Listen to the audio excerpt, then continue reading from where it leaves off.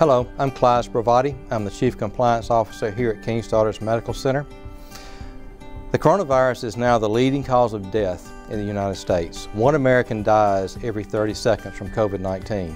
The good news is a vaccine will be available to all adult Americans in early 2021.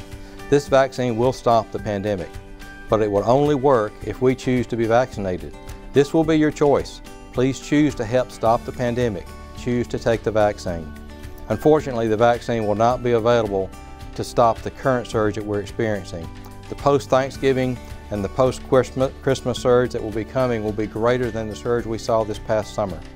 Wearing a mask while away from your home will help stop the surge. You have a choice. Please choose to wear a mask and help stop the spread. Your choice can help save your fellow Americans from the virus. Please choose to keep America healthy.